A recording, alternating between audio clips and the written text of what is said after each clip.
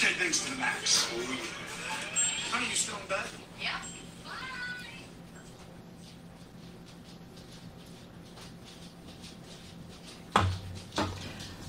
The Lord be with you and good morning. It's so good to see you. I'm about to start a little music for you here.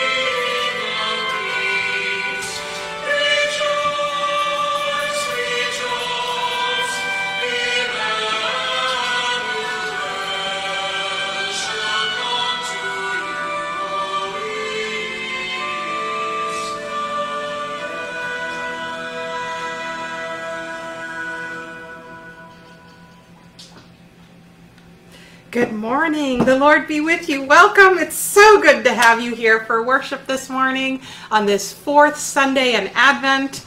As you know, we're facing COVID up here in Pennsylvania. My name is Reverend Jennifer Richards, also known by my community as Pastor Jenny, and I serve at St. Paul's Lutheran in New Cumberland, Pennsylvania, and we just had a massive snowstorm, which feels great. I guess if you have a snowblower like we do. But I know many of you have been out there shoveling and clearing the way over the past week, and I sure hope that you're all doing very well. As you also know, last Sunday I let folks know that I did come down with COVID, and I mean, tested positively, but for me, it was just like having a bad cold. So I'm so grateful that I have recovered very well. On Thursday, I took another test following up with that one, and I was made aware on yesterday I guess it was, that I am negative for COVID. So very thankful for a doctor who sent me in and had me tested so that I would stay away from others. We did stop in-person worship, not just at St. Paul's, but all across really central Pennsylvania. All of my colleagues have virtually stopped all in-person worship. This is kind of weird, isn't it? Because we had to be closed for Easter and most of Lent last year. I think all of Lent. And then here we are closed for Christmas. Not closed as a community, but closed buildings. So church is going to take on a whole different experience for Christmas Eve. And I want to help you get ready for that. Luckily, prior to everything really shutting down up here and the snowstorm adding to that, Dave Kutz has been phenomenal. And the same thing with Karen, Karen Worley, who has also met with everybody from church that's willing or was willing to prepare music for Christmas Eve and prepare the readings for Christmas Eve, and also for the Sunday, next Sunday following Christmas, which is the I think it's the 27th of December. Anyway, on that day we're having a Lessons and Carols service. So folks went in ahead of time and recorded music, and I'm just so excited. So you're going to have two really beautiful liturgies pre-prepared coming up. So I'm really grateful to Jim, who's welcoming folks here this morning, and please do let us know that you're here this morning. Jim has also worked very hard with us to get materials prepared for Christmas Eve and Lessons and Carols. So this has been a team effort of everybody kind of coming in, members, etc. And we're going to live broadcast on the Christmas Eve, I think that's Friday, at 7. And what's going to happen is I'll probably greet you, welcome you, and then we're going to play the pre-recorded music, followed by the liturgy itself. So I am not kidding. You're going to want to come to this service. Karen Worley's husband plays a saw, and he's put music together, and I got to hear it for the first time last year. It was amazing. You're going to love this. So I really encourage you to plan on Christmas Eve to show up. Bring a candle so you can sing Silent Night along with us during that service, and just kind of be ready for that liturgy for Christmas Eve. Anyway, I've got lots more to get us ready for here for worship. I hope that you've felt the love of Jesus through all of this COVID stuff that has been hard on all of us. There's been a lot of grief and a lot more people getting sick with COVID recently that have impacted our lives, with making folks stay home from work, etc. It's been harder. So just know that you're in my prayers and that you're in our prayers as a community of faith. So if you don't mind, you've got a minute here to add your prayers into the comments here on Facebook Live.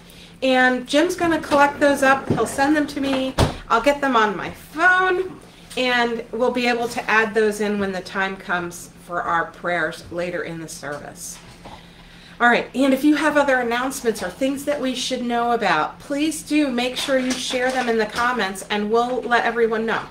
If you want bulletins for this Christmas Eve service or for next Sunday's Lessons and Carols, you may let us know in the comments or in an email, and we'll make sure that you get those. Also, if you live locally and you would like to come into the church, you can make an appointment to come in and get a hymnal. I think I mentioned that last Sunday, so that you can sing along with the hymns that we're playing, or you can do private devotionals on your own. There's stuff in the opening part of the book, the Cranberry Hymnal, where you can worship. And at the back of it, there's the small catechism, so you can learn a little bit too. Anyway, with all of that said, I think we've got most of us here present and ready for worship. I'm going to ask us to call upon God's name. Blessed be God, Father, Son, and Holy Spirit, whose forgiveness is sure and whose steadfast love endures forever. Amen. Together, let us honestly and humbly confess that we have not lived as God desires. We're going to take a few moments here in silence for a little reflection.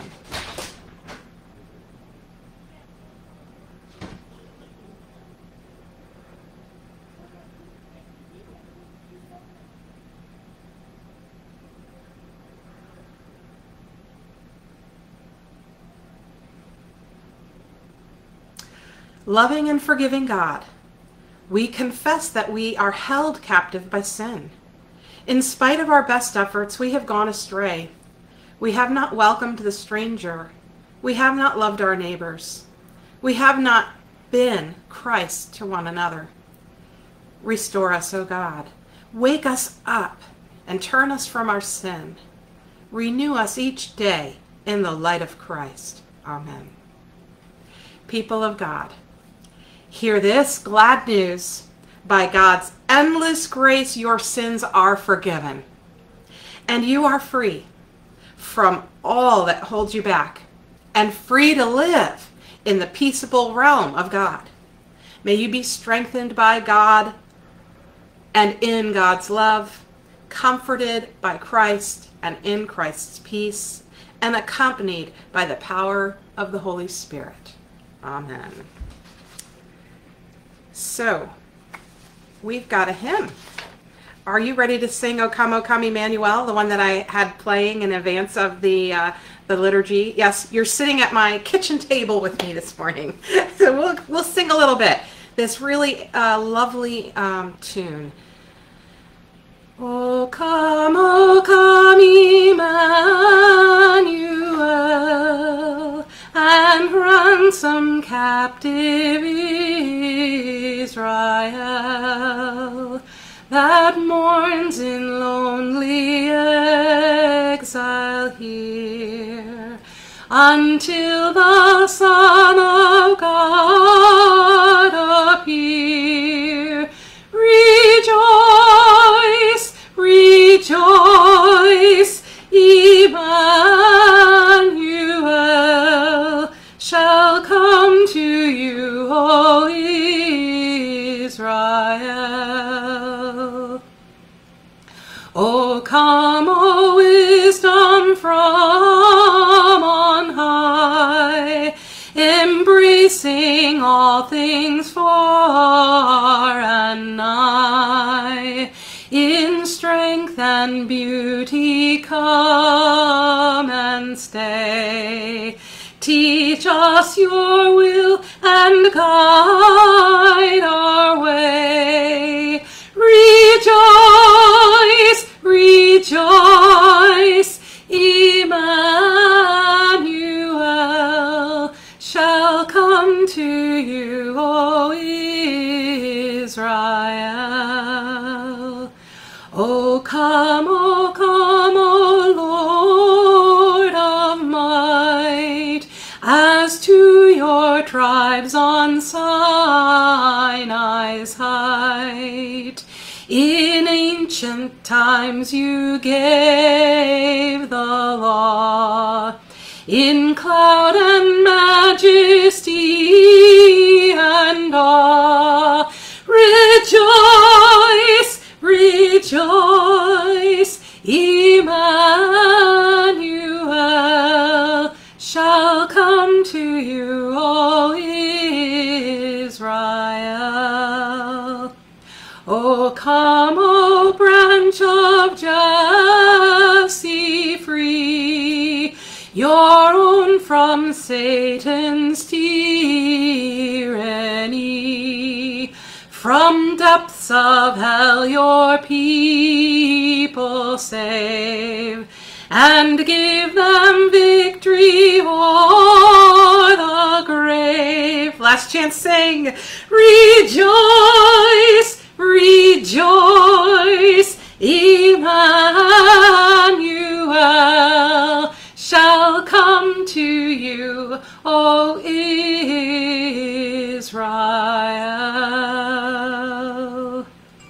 The grace of our Lord Jesus Christ, the love of God, and the communion of the Holy Spirit be with you all. We're going to continue with our prayer of the day. Stir up your power, Lord Christ, and come.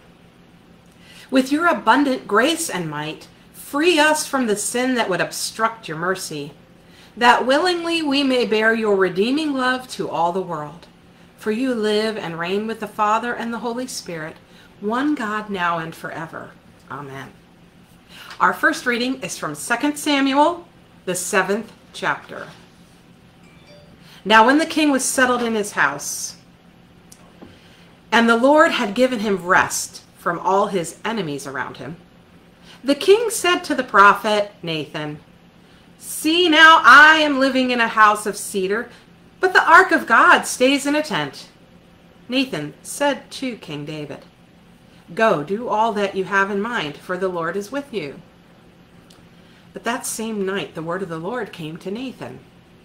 "Go and tell my servant David, thus says the Lord, are you the one to build me a house to live in? I have not lived in a house since the day I brought up the people of Israel from Egypt to this day.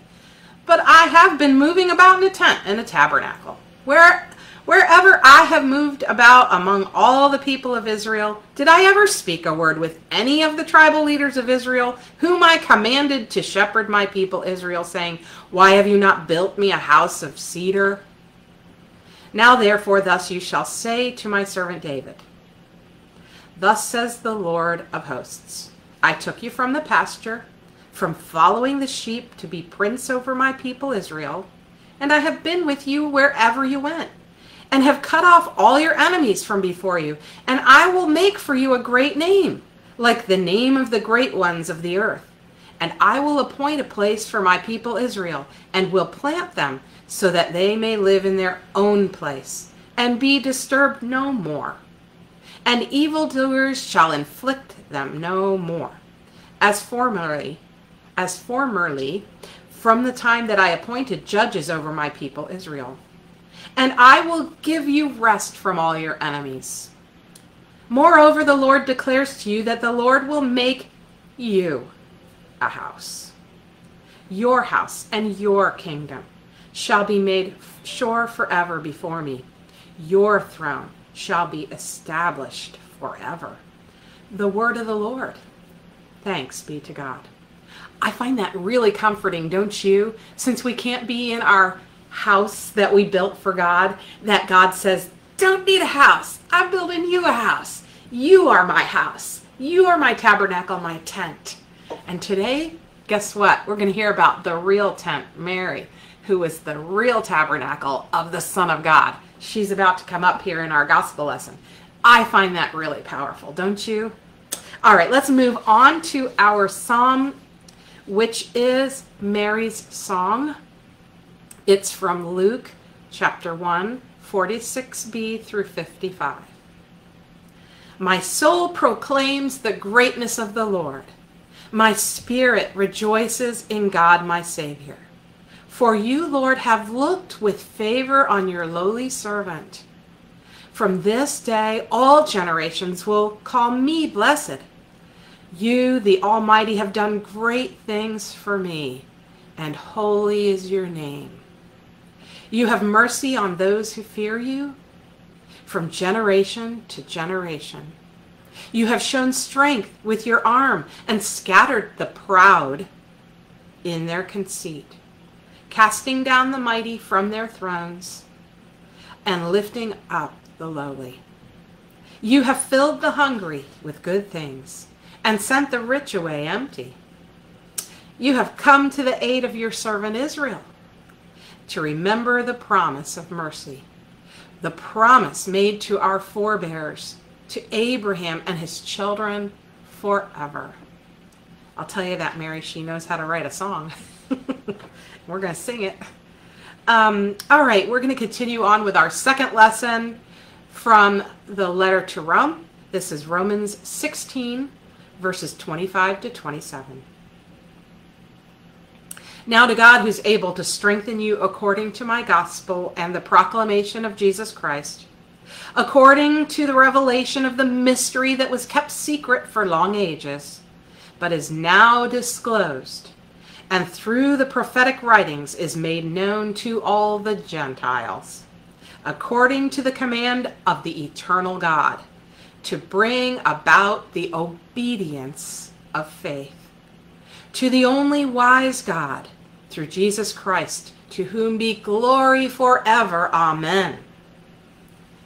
The word of the Lord. Thanks be to God. So, now it's time to light our Advent wreath. If you have an Advent wreath and you'd like to light yours at home, you can do that with me now. We're on the fourth Sunday. Last Sunday we lit the candle of joy. This Sunday you can see baby Jesus with Mary and Joseph. And I have a Christ candle that's kind of hidden in there for Christmas Eve. But I'm hoping that you'll get to see the lights from church for Christmas Eve. Blessed are you, O Lord our God, ruler of the universe. You call all nations to walk in your light.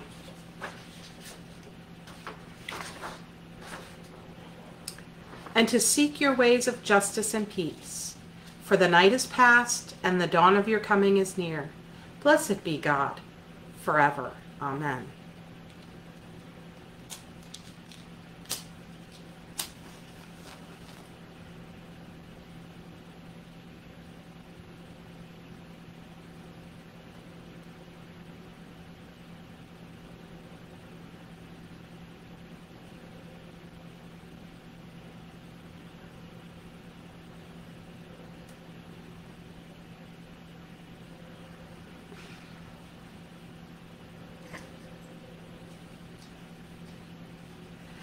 Light for candles to watch for Messiah.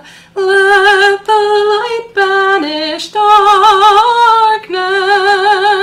He is coming. Tell the glad tidings. Let your lights be shining.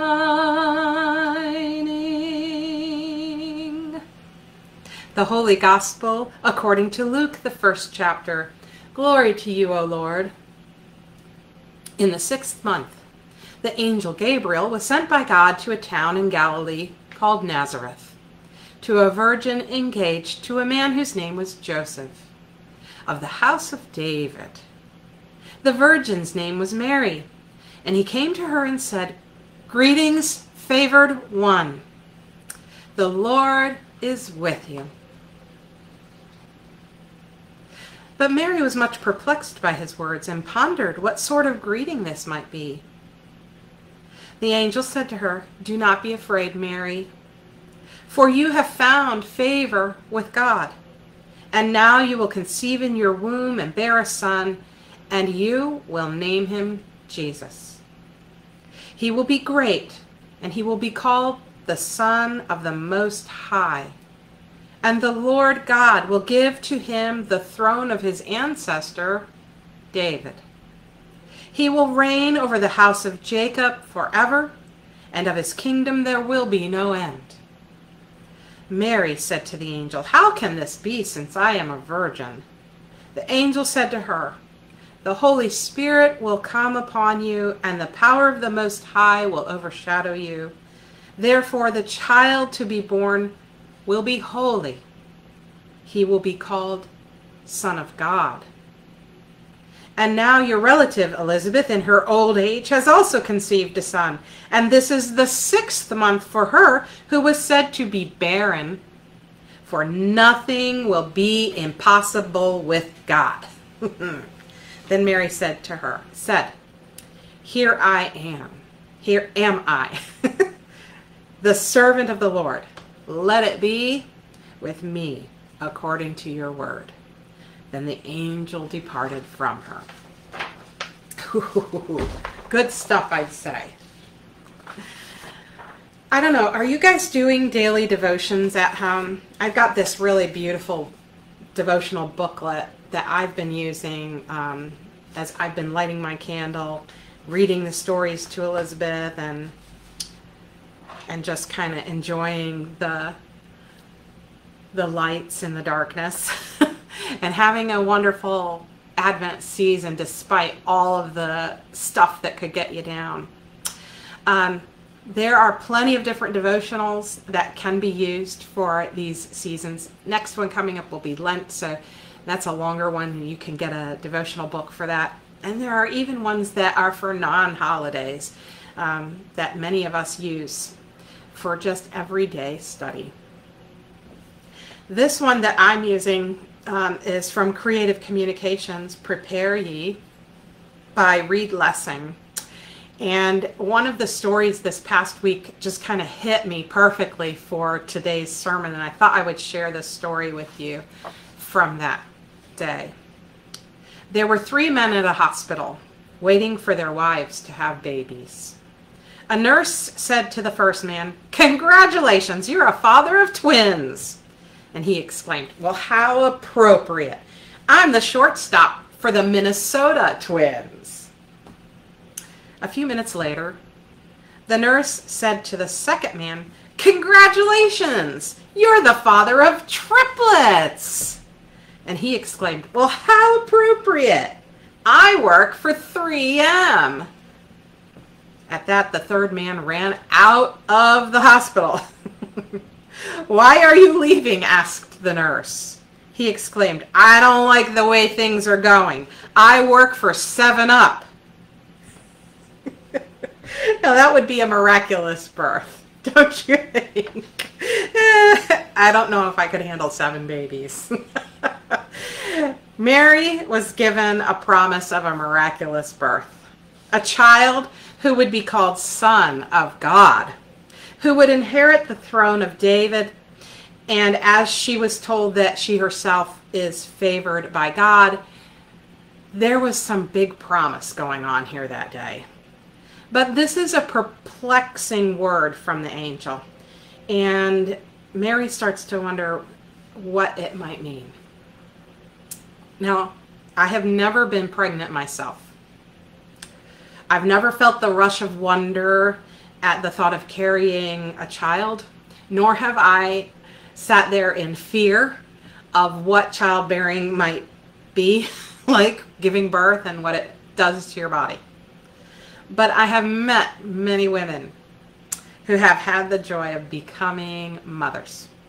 And more tragically, actually, I have met mothers, that's a big part of my job, who have actually lived longer than their children. And this is a very delicate and painful place to be. I think it's actually a bitter pill to swallow, and it feels against nature for a parent to outlive their child. It just shouldn't be. Those of us who've read the Gospel of John know that Mary was present at the time of her son's execution, his crucifixion, his death.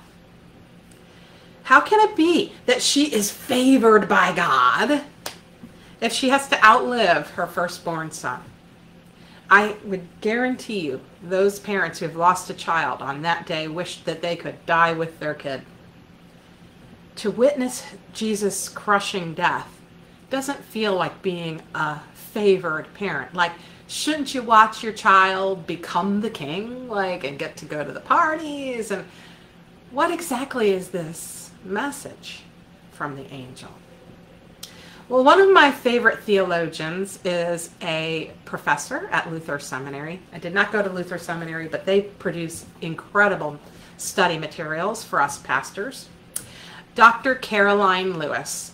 She said this week that Mary lived in the time between "how can this be, since I'm a virgin?" and "for nothing will be impossible with God." Despite the crushing death of her son, one of the most incredible outcomes of his miraculous birth is the moment of God's movement over all of creation, over her body, that God would become human, Emmanuel, God with us, to live, to create, to heal, to breathe, to die, and ultimately to crush the powers of death totally. His passage through our world meant that what was now is no more. That means that our questions, all of them, leave us wondering, well, how can this be? Are simply, ha ha ha, answered with, well, for nothing is impossible with God. And yet, we get to live in that same space, just as Mary did, between those statements. How can this be? How can this be? Well, nothing's impossible for God or with God. For us, God can do anything. We've been called beloved and favored ones by God. I think that was a bird that hit my air conditioner. Hope they're okay. Anyway, we have been called beloved and favored ones. We are also marked by the very cross where Mary stood and wept. We have been marked by that cross. But like she found out, her son's kingdom does not end there in that moment at his death.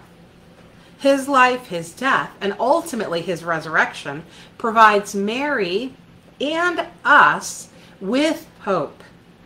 The hope that we need to continue to live in a world where everything just seems impossible.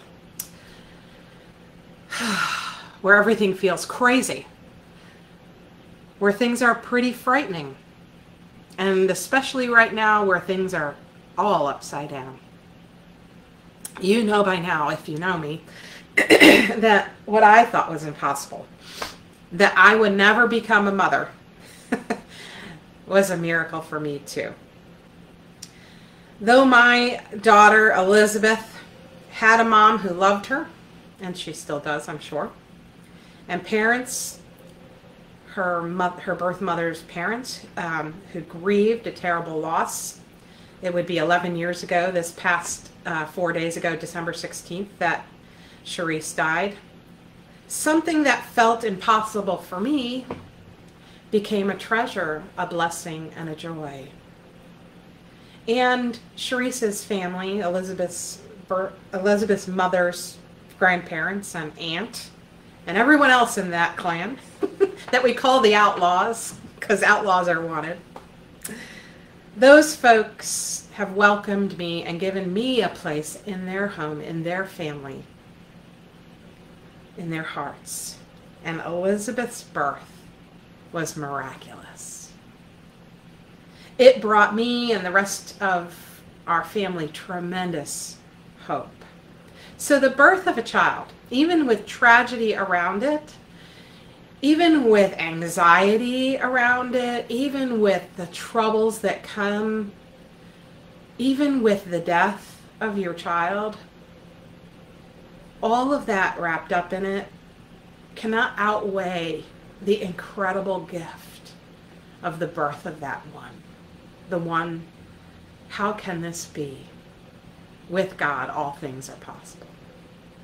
God promised to be with Mary, to sustain her, to draw so close to her that she would actually carry God in her own body.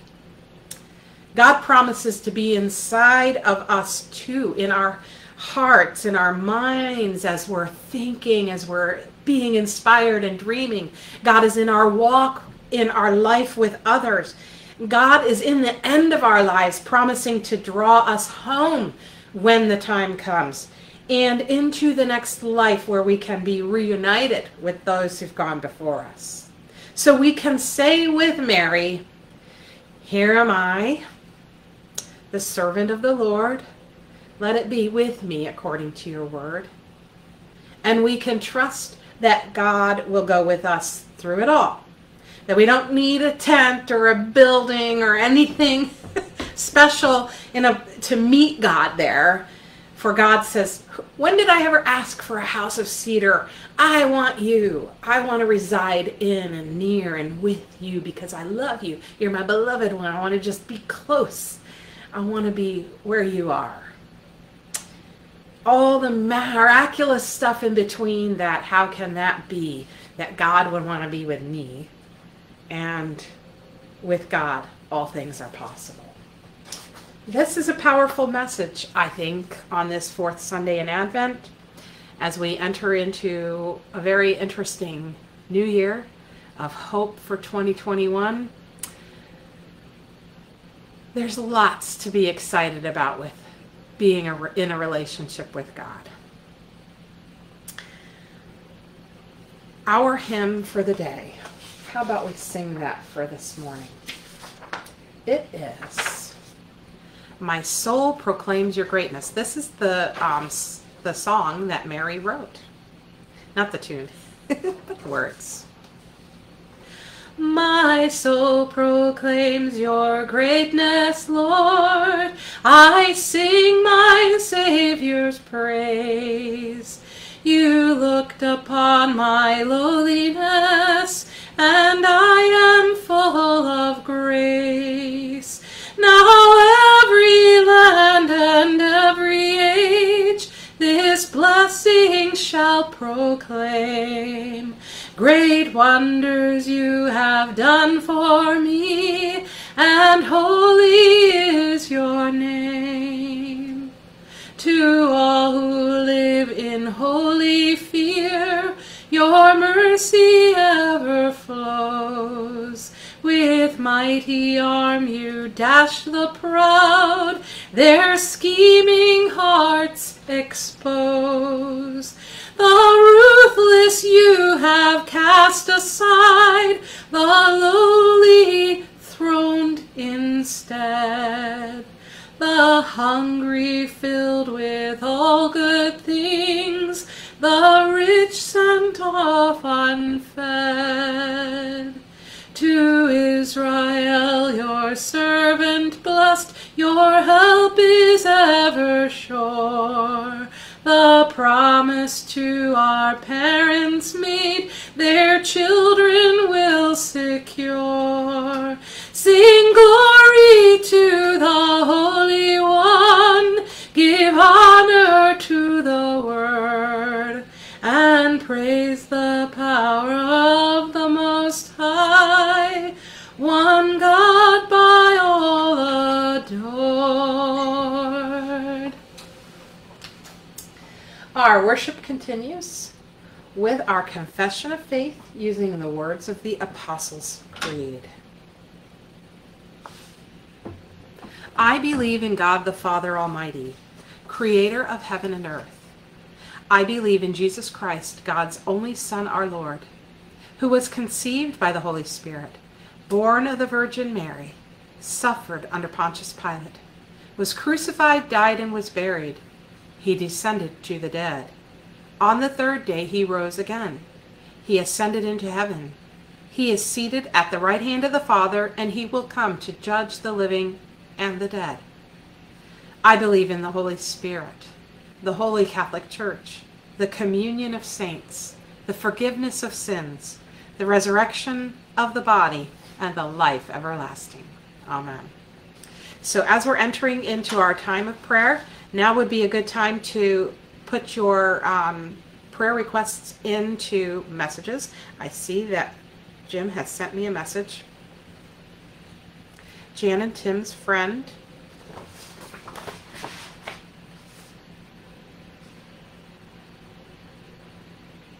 There we go. Jan and Tim's friend Cindy, who has been diagnosed with cancer.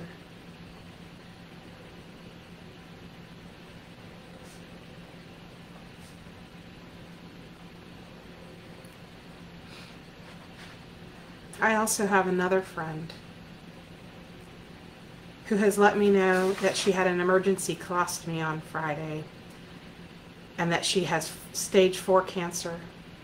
So we're going to ask that you would pray for my friend.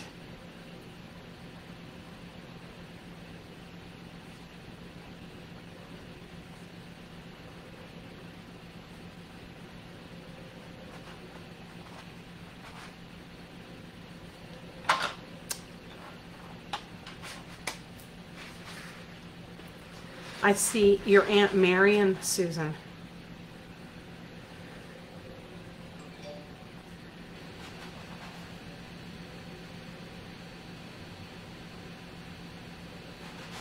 Thanks, Jim. I got it.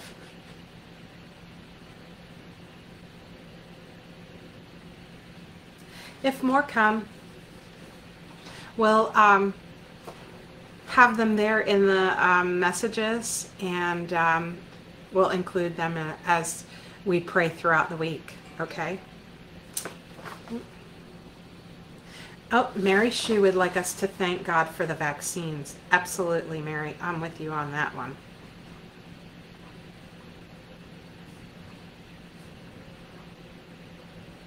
That's an incredible gift. Let's pray that it stops this thing in its tracks. All right. God of power and might, comfort your people and come quickly to this weary world. Hear our prayers for everyone in need.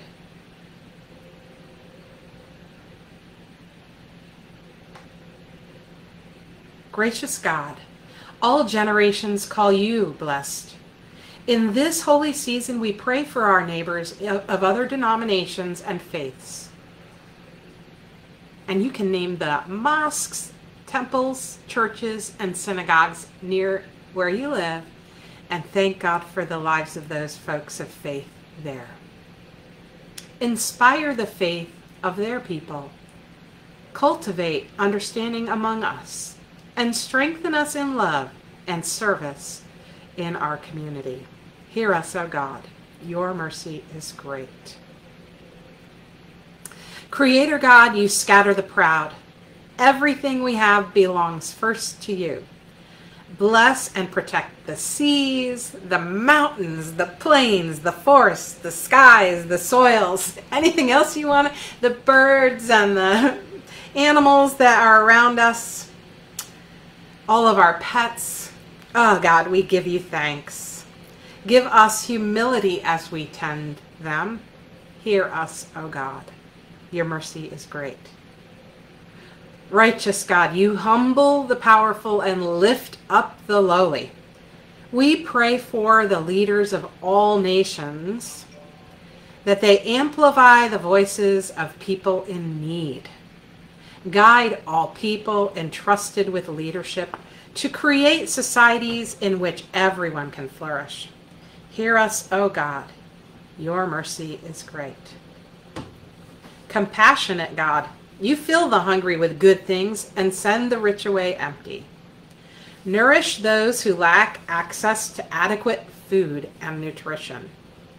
Bless the work of advocates, community organizers, and food pantries. Encourage others to provide for their neighbors in need.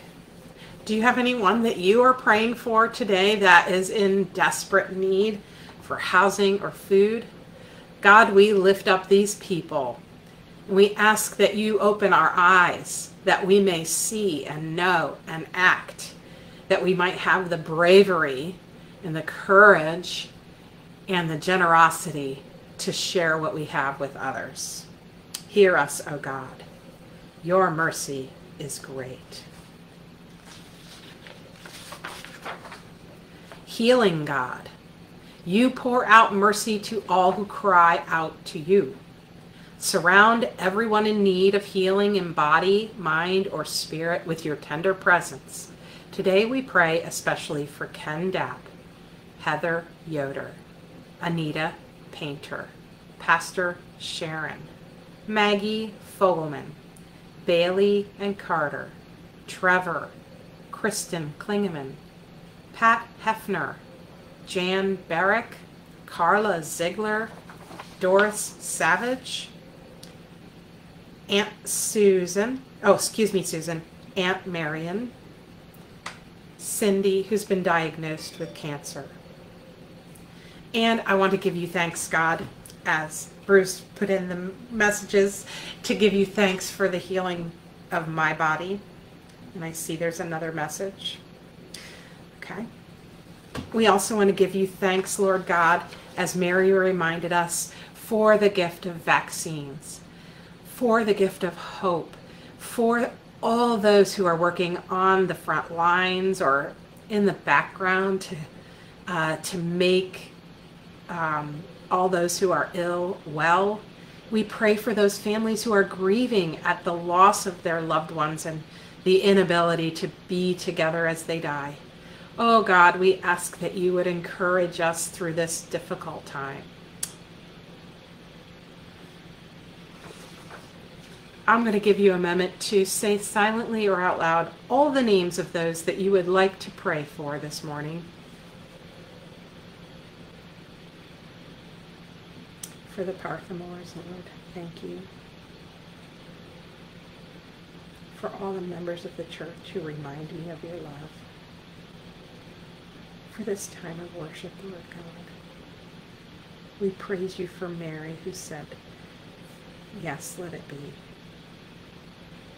Help us to be your servants, Lord. Hear us, O God. Your mercy is great. Eternal God, you are faithful to the promises you made to our forebears. We give thanks for the ministry of Katharina von Bora. Oh, excuse me, her last name is Luther. She's married to Dr. Martin.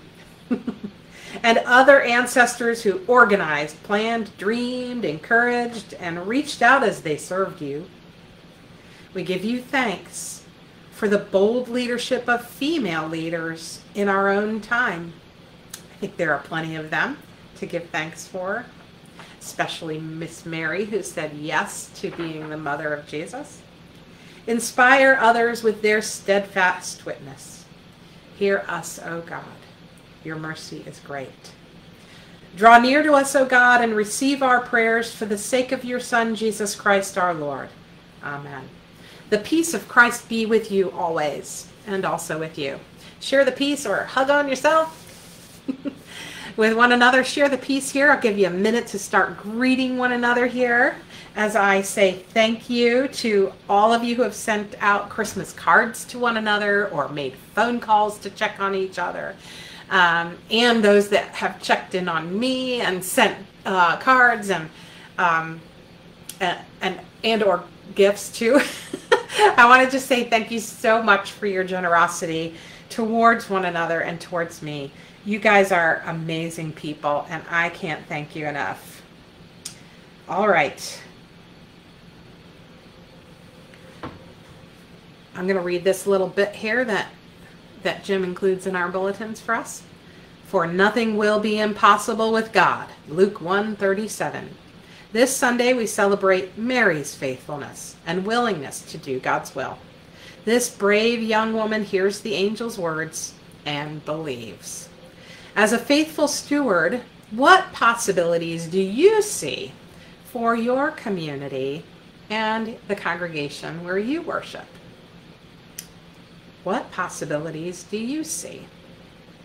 If you've got some, sure do take a minute and let us know. I'd like to know what ideas you have, ways in which, what possibilities God has in store for your community where you worship.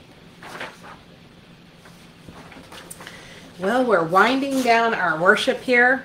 We're down to the last couple things. We've got the Lord's Prayer and a hymn, and then I'm going to play a little bit of music.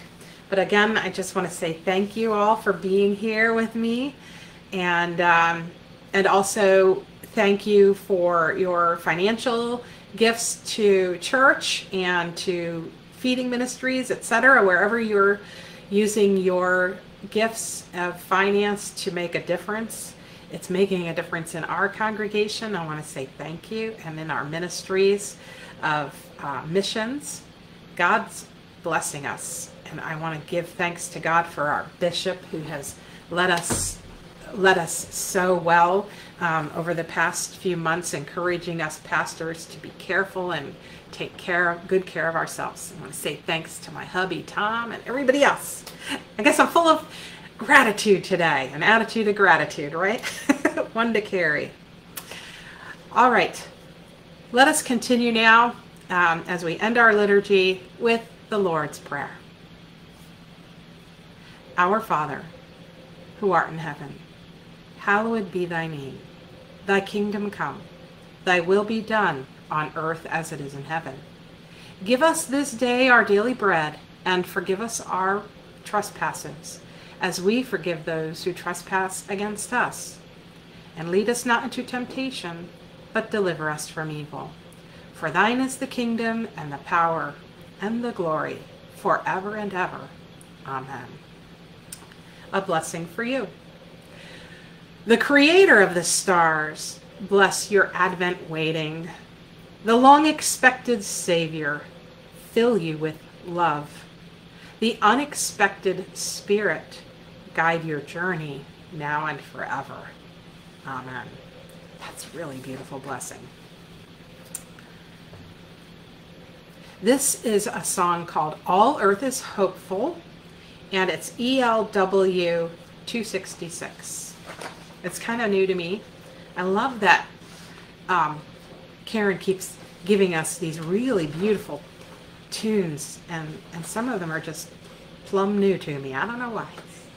So if I mess up, you can give me a little bit of grace, right? And sing it anyway the right way. So let's give it a shot together. All earth is hopeful, the Savior comes at last. Furrows lie open for God's creative task. This the labor of people who struggle to see how God's truth and justice set everybody free. People of Israel, you heard the prophet tell, a virgin's mother will bear Emmanuel. She conceived in God with us, our brother whose birth restores hope and courage to children of this earth.